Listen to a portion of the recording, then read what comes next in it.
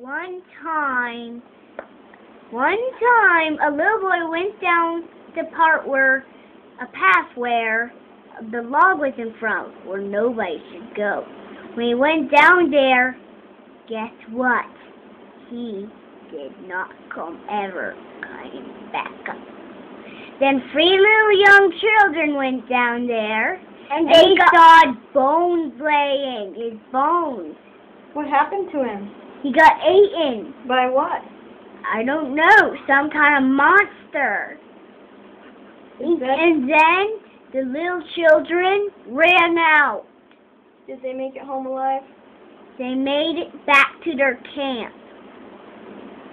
'Cause it was creepy.